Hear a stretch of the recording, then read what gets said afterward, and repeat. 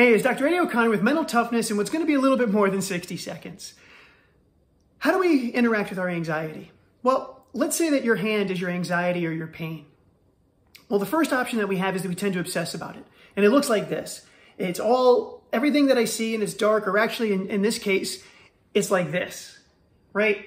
Now, what do you see when you obsess or ruminate about what's bothering you, your pain? Well, all I see is my pain. It's all encompassing. It looks huge. It's tremendous. I can't see anything else. Everything else is blocked. Can you play your sport this way? Well, no, of course not. I can't see anything. If I threw a ball at you, it'd probably hit you right in the head. A second option is to, fight with it. Well, I don't like this anxiety. I don't like this pain, so I'm going to try to get rid of it. Well, good luck doing that. It's not going anywhere.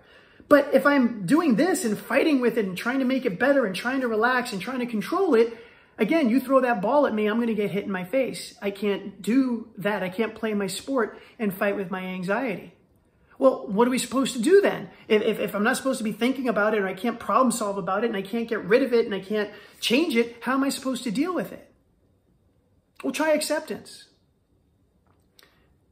I don't like this, but if I'm totally obsessed with it, I can be mindful and push it back, and then my perspective changes. Now, when I've got distance from it, it doesn't, or actually it looks better this way, right? If I do this, now it looks smaller, and I can notice details. And now I can actually choose to interact with this, my problem, my anxiety, or look at this plant, or read this poster, or I can do any number of other things to play my sport, be with my family.